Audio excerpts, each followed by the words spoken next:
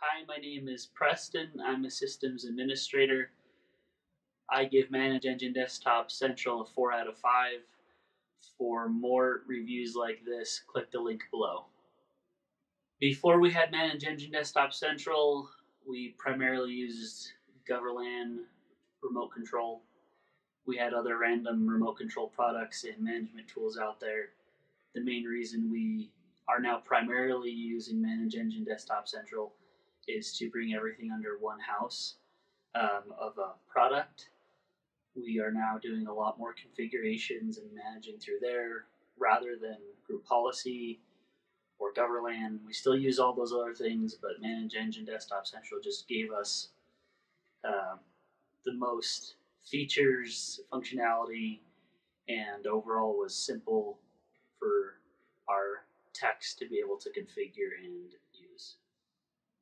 We chose ManageEngine Desktop Central because it allows you to push out configuration settings to lots of endpoints. We have 3,000 plus endpoints and users, and we use ManageEngine Desktop Central to push out configurations and settings.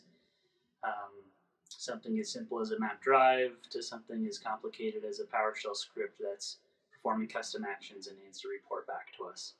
It also has a deep and rich reporting feature that allows us to query objects and to report what we ask it for. ManageEngine Desktop Central is overall fairly simple to set up. We went with the version that is housed on premises, so just needed to install it on a dedicated server, and after that it was pretty much ready to go.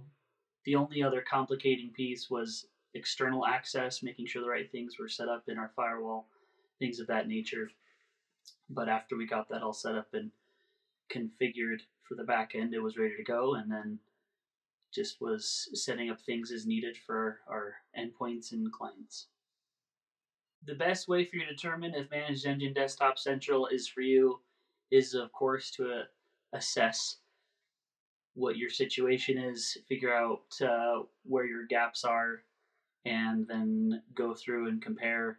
ManageEngine Desktop Central, we use it as a replacement for group policy, for remote controls, and for even encryption, security policies. So if those are things you're looking for, ManageEngine is a great choice, but you have to figure out that yourself depending on what holes you have in your environment and that you need filled.